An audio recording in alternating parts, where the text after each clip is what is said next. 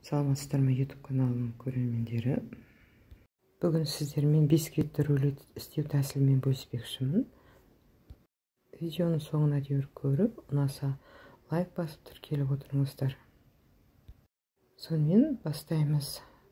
Бізге керегі ұн, қант, ұлпасы, тұз, жұмыртқа, ванилин және 1-2 қасық су керек болады.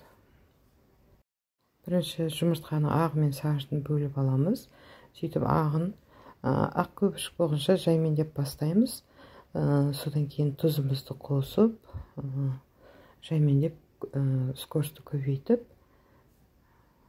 ванилинді, шекерімізді, қант ұлпасы бұл. Ыдыстан қозғалмайтындай етіп, әбден жақсылап араластырамыз.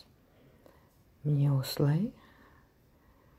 Бұған енді жұмыртқамызды саламыз, өте көп қозғай бермейміз.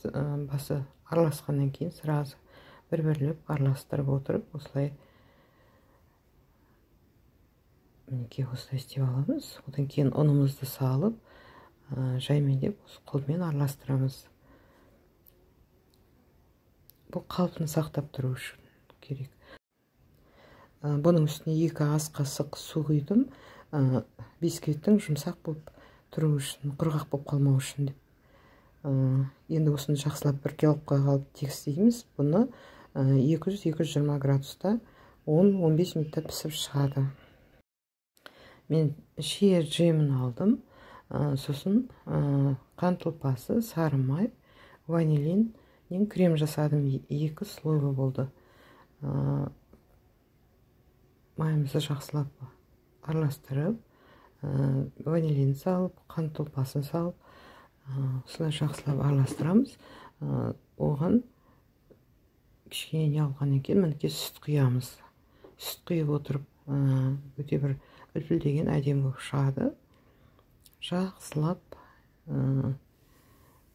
араластырып дайындап қоямыз. Мінекей бисквитіміз дайын болды біздің. Бұны кішкене бетін жауып тындырып аламыз. Сосын бетіне пергамент қағазын жауып аударып аламыз. Сөйтіп теріс жағына бірінші джемімізді жағамыз. Мынау дүкеннен алған джем. Мен ішінде бұндай дәнектері бар екен. Оны мен жақсылап жағып болғаннан кейін теріп алып тастадым. Маған осы дәні ұнаған жоқ. Оның үстіне бір қалыпты етіп кремімізді жағып шығамыз.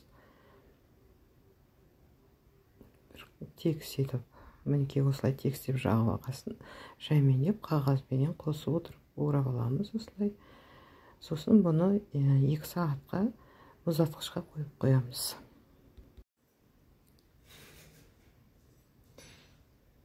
Міне 2 сағат өтті. Біздің рулетіміз дайын. 2 жағын тегістейміз. Сосын мен үстін шоколадпен әсемдедім.